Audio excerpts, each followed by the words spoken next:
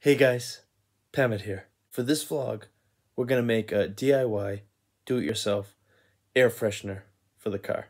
Let's see how it goes.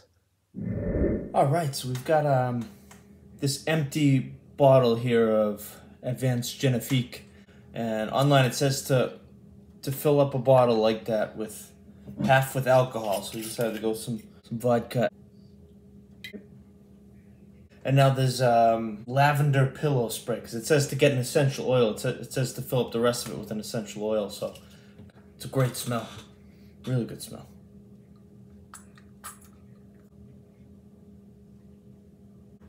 So now put this top back on and tilt it.